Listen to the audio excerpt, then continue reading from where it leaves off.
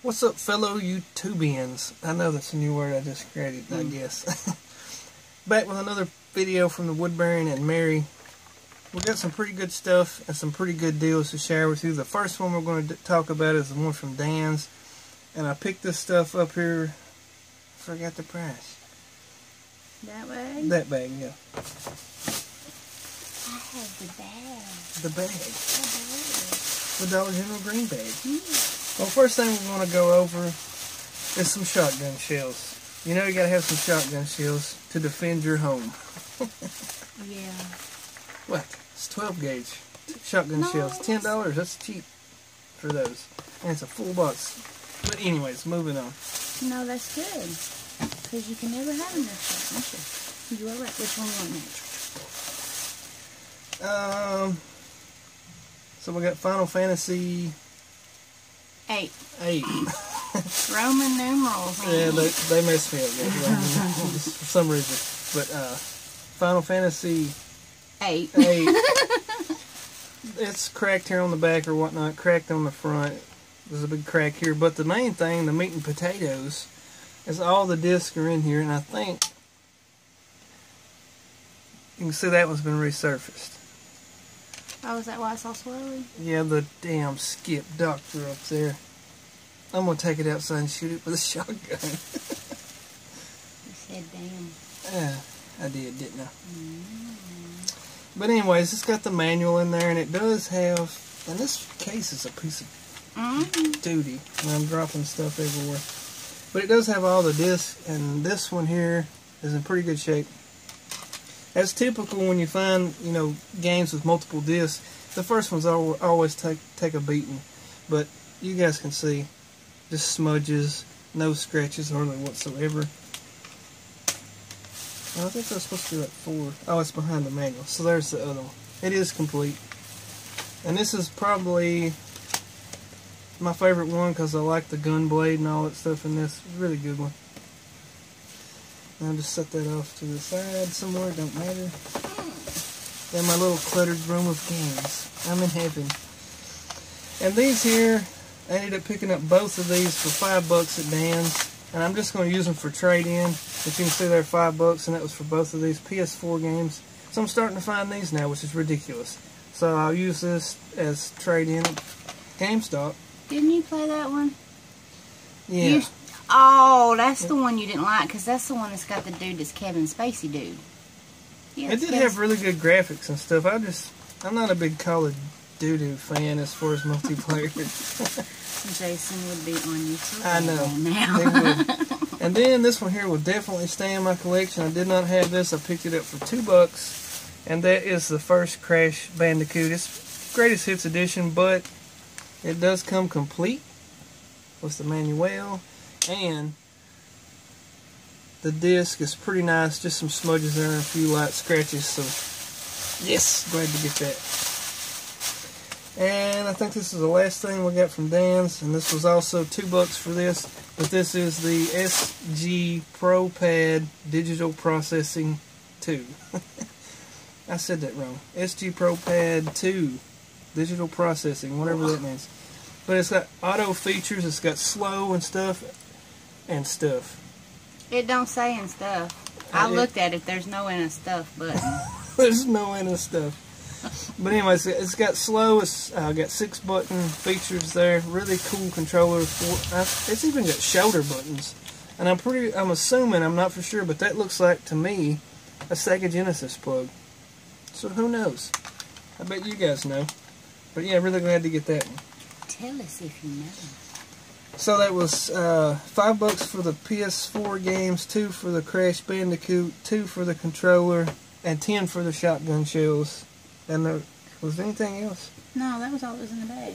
And the Final Fantasy, oh yeah, the Final Fantasy was $1 for that one, so good score. Then the next thing is that little auction house.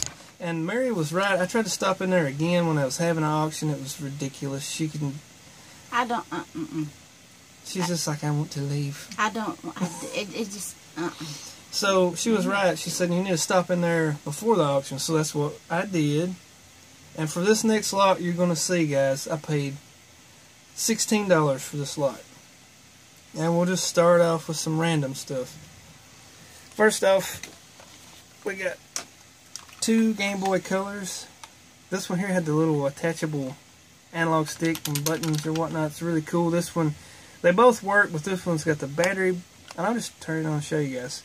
This one has the little battery cover and all that stuff. You guys can see that it's working. That one there, it's kind of busted. This one right here might just, it works, but believe it or not, it does work, but it's got corrosion in there. It's kind of janky. Yeah, it's kind of, I might just, use it for parts or whatnot. So, moving on, we got another little console here. This is the original Nintendo DS. Really? Yeah. Pretty cool. I don't think But I've seen one of them. Let me see. I prefer the Game Boy SP AGS 101. That's the best one because it plays them all. Yeah. Okay, so moving on, we did get a link cable for the Game Boys, and we got some we got a cheaters. These guys was cheating. We got a Game Shark. And what does that go for? That is for the Game Boy Color or the Game Boy Pocket. Well, That's I all guess it works if I'd for. have read it, I'd have known, wouldn't I? And let's see, on to the games we got with this. We'll just start out with this neat little one.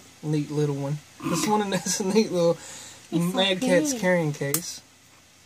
And that is Zelda Link to the Past 4 Swords. Love some Zelda, guys.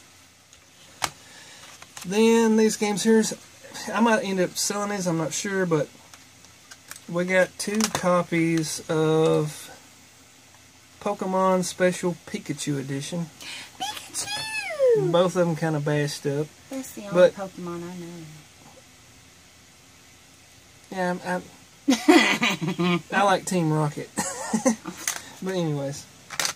Then we got Pokemon Crystal for the Game Boy Color. That one's not too bad as far as condition.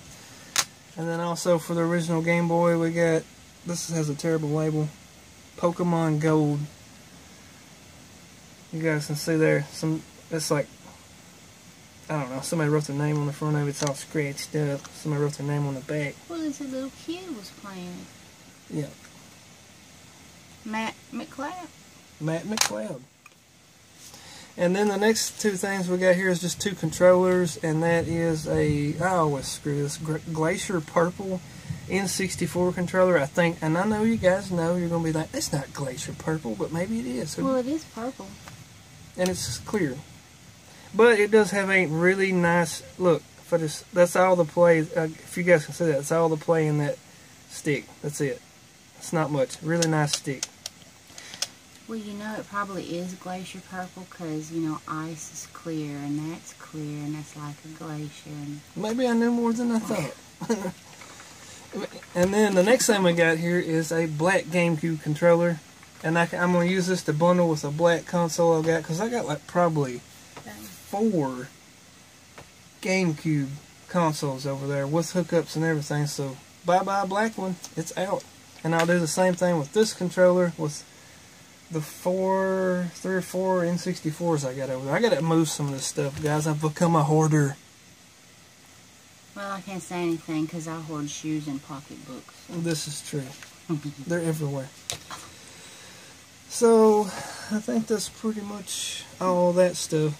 So the next thing we got here, I do not know if this works, guys, because it did not come with any of the hookups. It come with 1 controller. But in the town I live in, this is a pretty cool thing to find. And I'll just show you the controller first. And it looks like a little mouse chewed the button off right there. Look at that. But it's a Jaguar. First time on the channel, we found a Jaguar. And here is the console. Right here. It's beat up and scuffed up, and hell, I don't even know if it worked, like I said, but it's a weird looking thing, and I don't know if this is supposed to be there, or it's missing, or what, but we found a Jaguar. We hope it works. I don't ever even remember when I was younger, anybody even having one of them or playing one of them. I know the original Atari, the wood grain one, I remember playing the crap out of that. when I was younger. But that I don't really These are remember. higher end consoles. Just anybody didn't have one of those. I didn't. So these would have came out like before the Nintendo, I think this or right around the same time, or right after. I don't know. I know it's cartridge based because it's got a cartridge slot. You're supposed Right to there. know these things. You're supposed to educate the public. Anyway. See? I'm But just saying. that's all we got, guys, and that was for $15, so not a bad deal at all. And he will keep you posted on whether or not the Jaguar works. He'll clean it up and stuff. And I've got to But try to y'all know. figure out to get all the hookups in a game. It didn't come with a game or anything, so I got to have all that to even test it and see if it does work. So, thank you guys, all the new subs watching the channel. We really do appreciate that. absolutely. Big thumbs up to all you guys. Thumbs up to the veterans out there. And really hope you guys like this episode of the Woodburn Retro Hunter. Retroed. Yeah. Retroed. I do it all the time. Yeah, you The Woodbury fumble. Retro Game Hunter and Mary. So we'll see you guys in the next one. No, what did they say? Woodbury and Woodmarian. Oh yeah, Yeah. that was said. Okay. We'll go So- with that. We'll go with that. Peace, guys, and we will see you in the next one. And as always, yeah. See you guys.